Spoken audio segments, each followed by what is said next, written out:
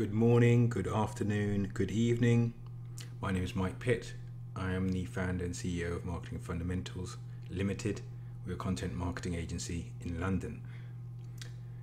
This will be a fairly short video tutorial for TweetAdder 4.1. It'll be separated into 4 sections. The first section will be adding a Twitter account and setup, so basic functions. The second will be features and regular settings chosen by myself and my colleagues. The third section will be strategy and overview for using TweetAdder 4.1 as a marketing tool. And the final section will be weekly task breakdown. So hopefully you will find this very useful to you and you'll be able to use the software, follow the steps that I outline in this tutorial and use Twitter to maximum effect and give yourself more traction across the accounts and brands that you represent. Okay, first of all, I've slightly obscured some of the client names, and that's I've just done that for their own protection. Clicked an overview. If we want to manage users, this would be, we're going back to this of settings and setup section. Click on manage users. As I say, I've set the screen to slightly obscure some of my client names, and that's for obvious reasons. If you want to add a new Twitter name, you add them here, and then you pick one of your subscription reference codes to allocate the user to one of those. Now I have 2 registration codes. I have a code that's for 5 users and I have an unlimited code. I have 7 current users at the moment. So that's how you'd allocate, and then you get a reminder sending you, which would throw up a Twitter screen which would say that TweetAdder is, you need to authorize the software to access your Twitter account. Then you enter the Twitter account password, and then you get the subscription code, and you enter the subscription code back and just submit that back through TweetAdder, and then you're good to go. Your new account, if you'd set up a new account, would be added into this overview screen here. So that's very quickly how you set up or you add another user, a Twitter user, to TweetAdder. The next step is to have a look at the features and settings. So let's open a user, and so that we don't demonstrate too much client information, we're going to use my account, which is the Mike Pitt. So the Mike Pitt, and I will show you some of the settings. First of all, let's start at the top. So we have settings. I have time settings here, so only run automated tasks between 7 AM and 10 o'clock. It's good to set your times of operation for regular daylight hours and don't be running all the way through the night across time zones, because you don't want to appear as if you're completely automated, and you don't want to appear as if you're a bot. Nobody wants to be followed by a bot or to communicate with a bot. You can change the updates, followers, etc. Every 120 to 240 minutes is fine. I think that's a default. You can make that shorter if you like, and the same with loading profile data, and all of these settings you can alter. Proxies, if you were to have a large number of accounts, possibly 100 or 50, something like that, then perhaps you would want to use proxies, and you can buy those from TweetAdder, and that allows you to give the impression that you're using Twitter and the accounts are being monitored or being used from lots of different IP addresses all around different geographical regions. So when you've got lots of accounts, that may be something to explore, but for people with perhaps less than 10 accounts or 10 to 20 or something, it's not something that they need to worry about straight away. Okay, so that's settings. Now, those of you who used TweetAdder version 3 and version 2, and I was one of those earlier users as well.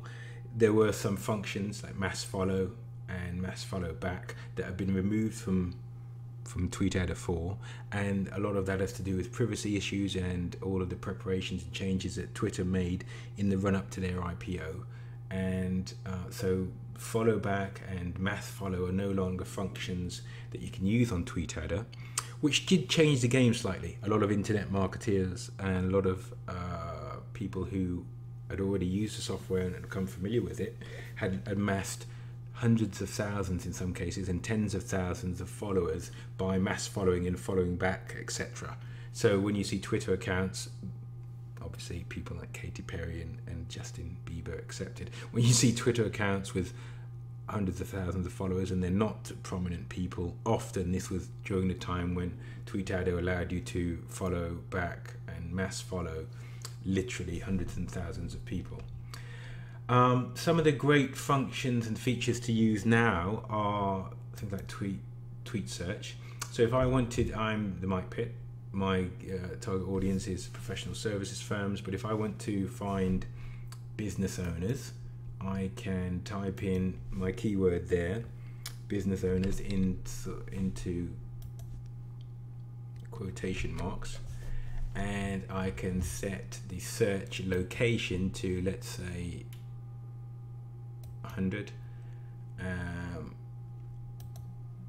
and I'm going to enter the location, my location, as London. It's going to come up then with such a perfectionist putting an uppercase L in. I don't think I needed that, but I will do. Then London, Greater London. So I'm going to select that. I'm going to insert that. I'm going to say within 100 miles.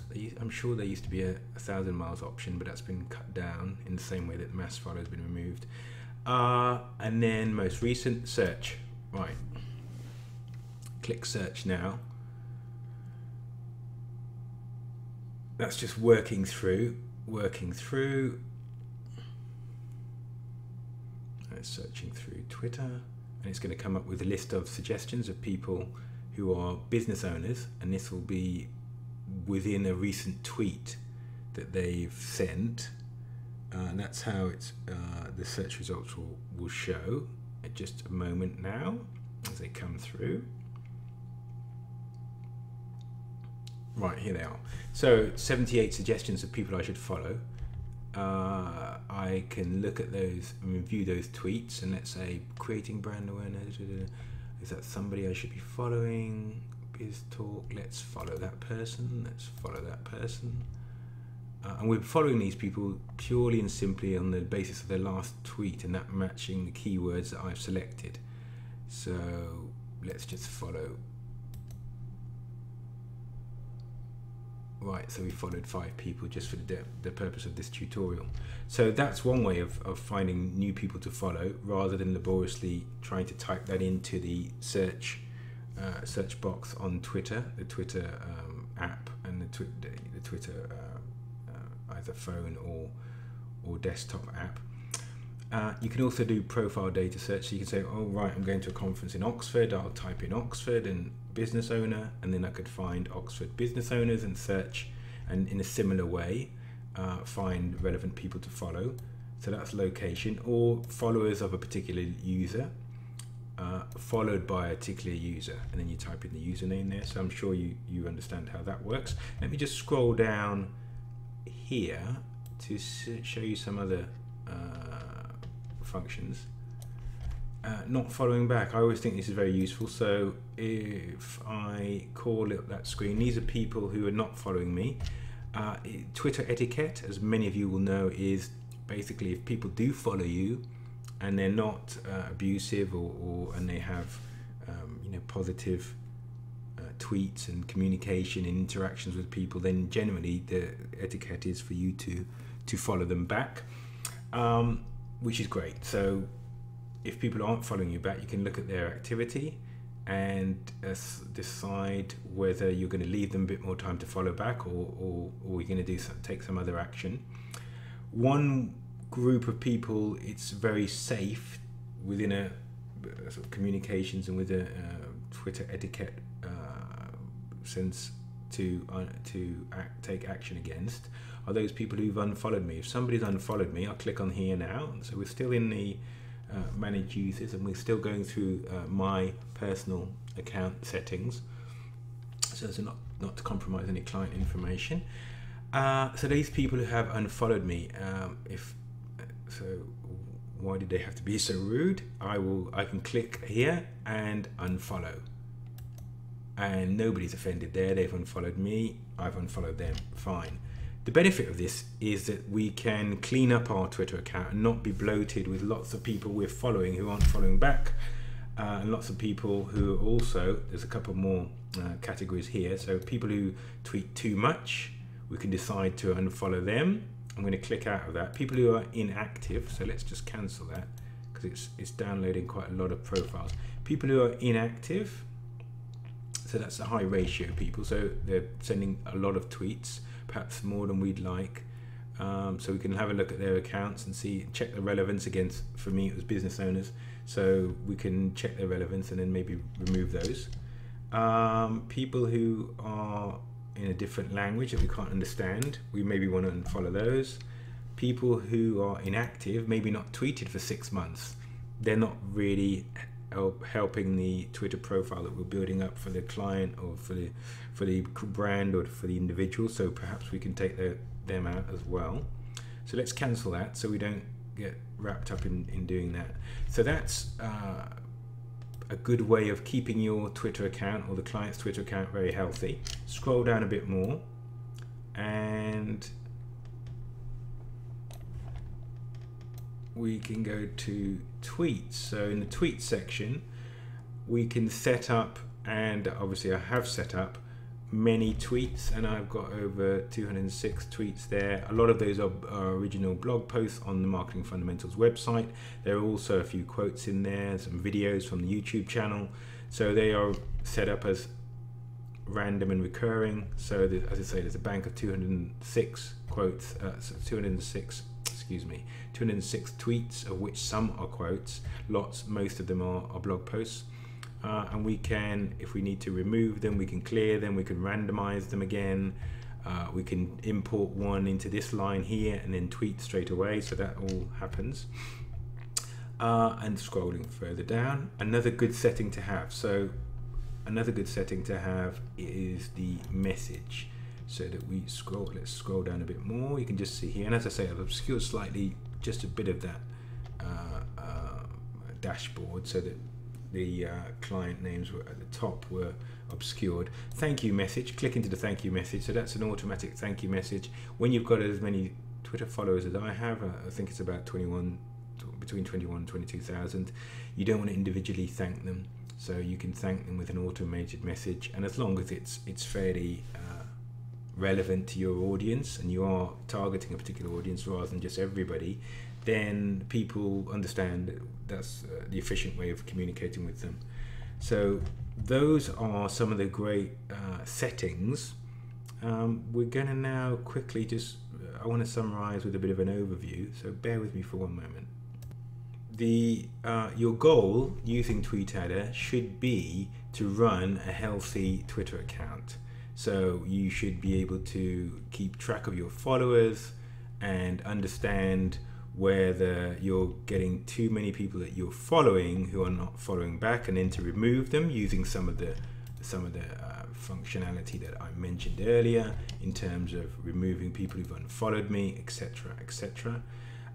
In addition to that, you should try and ensure that you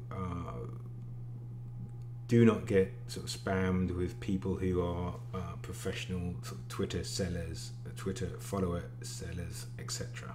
Final section, weekly tasks. Each week you should be looking to remove people who have unfollowed you and to search against your keywords and then follow those people. Hopefully most of those will follow back, and in that way you will grow your Twitter following with relevant people rather than just random people. You should also remove the inactives. Thanks for watching. Bye for now.